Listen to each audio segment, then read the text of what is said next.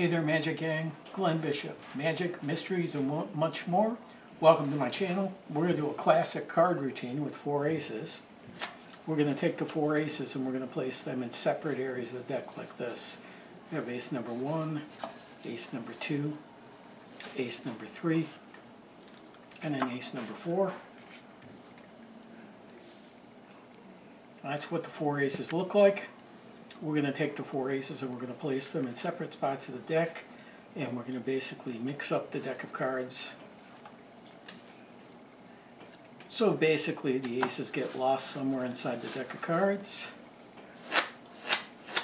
But if I take the deck of cards and if I give them a cut,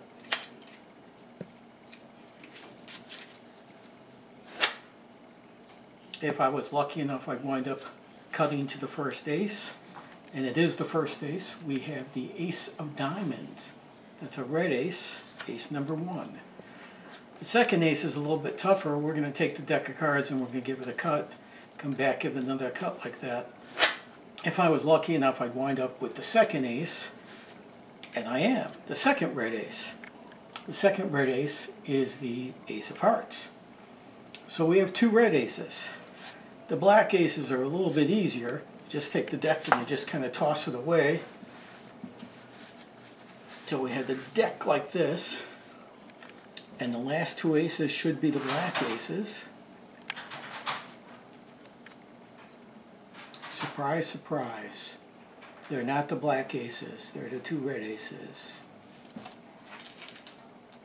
And of course, the 2 face-down cards that were red aces are now the black aces. Glenn Bishop from Magic, Mysteries, and much more. Hope you enjoyed it. Thanks for watching.